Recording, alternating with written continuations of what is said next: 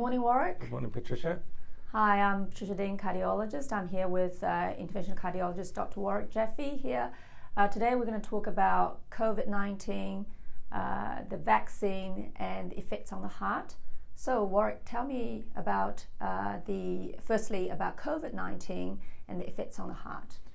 Well, if you're unfortunate enough to catch COVID, a very small proportion of patients can get cardiac inflammation, particularly myocarditis and pericarditis, and that can be very nasty and can cause a lot of difficulty. And there have been people who have really died of cardiac complications from COVID, so it can be very serious, although it's pretty uncommon.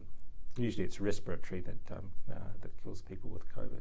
Right. More importantly, we actually want to know what's the effects of the vaccine on the heart. Is there any negative side effects? Well, initially this wasn't even considered or thought about, but about at the end of May there was a cluster of cases reported where people were getting chest pain and evidence of myocarditis and pericarditis shortly after having the COVID vaccine. So usually it was occurring in 3 to 5 days after the vaccine, and although it's a rare sort of thing, it caused a lot of concern and alarm. Based on the current information, what is the incidence of mild pericarditis after the vaccine, and what type of patients tend to get it? Okay, so if we think of what actually is causing this, it's likely to be hypersensitivity. That means you mount a huge immune response to the vaccine, and that causes problems with organs being attacked. So the information most useful information comes out of Israel, where 5 million people were vaccinated with the same messenger RNA vaccine, Pfizer vaccine, and they found about 24 people per million had this complication.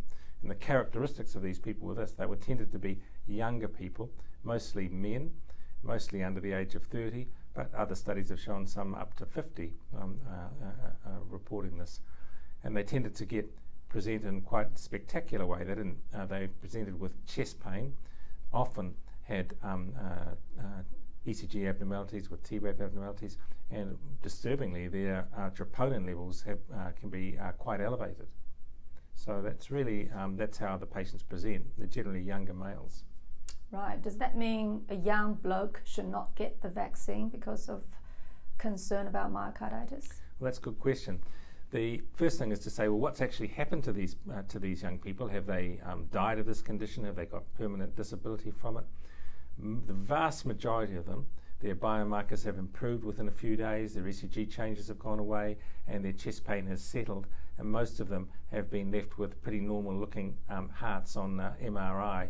But of course those are short-term studies. So I think in the short term, even though this can occur, the risk to these younger people is pretty low. We haven't seen a lot of people who've succumbed from this, although there have been a few isolated cases reported. But what's the effect of it in the long term is sort of unknown. So now, so to answer your question, should a young person, a young male, have the COVID vaccine? Well, in areas where COVID is prevalent and where there's a lot of it in the community, the risk of getting a complication from your heart from COVID is many, many, many times higher than the risk of getting a complication from the vaccine. So on balance, this observation or this finding of myocarditis in younger people, younger males, shouldn't stop younger people having the vaccine. But of course, in a place where there is no COVID, then that's a bit more of a difficult situation. So for example, in New Zealand, you could say that there is not much COVID here, so you are taking a minute risk with having the vaccine from getting this complication for no immediate benefit, but of course a benefit to society. So I don't think there's a simple answer to the question. I don't think this should stop people having the vaccine in New Zealand who want to have it, but it's just something that we should be aware of as doctors to look out for this complication. And I don't think we should warn every person who's having the COVID vaccine that they could get this, except to say in general terms, if you're having the vaccine, if you feel unwell in any way after it, then report properly to your doctor. And just let's not forget the benefit of the COVID vaccine, and the purpose of it is to prevent severe COVID infection, which could lead to death.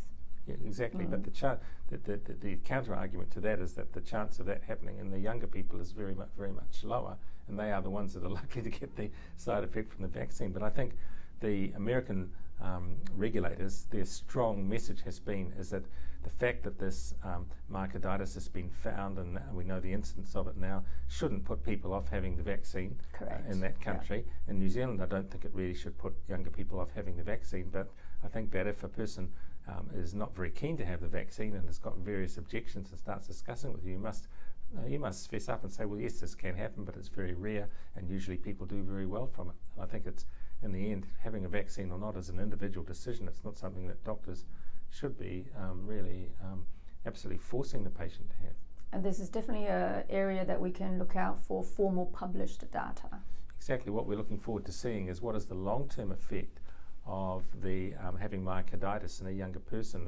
Are there some long-term effects of it? And of course, none of us know. And it's interesting that there was a lot of editorials written in cardiology magazines after these results came out about myocarditis, and one group of cardiologists said, look, it's just nothing to worry about. The patients all got better, don't worry about it, and therefore everyone should get the vaccine. The other group, who are a bit more conservative, said, well, hey, we better be a bit more careful about this because we don't know what's going to happen to the hearts of these people in a year, 2 years, 10 years down the track, and they're all young people.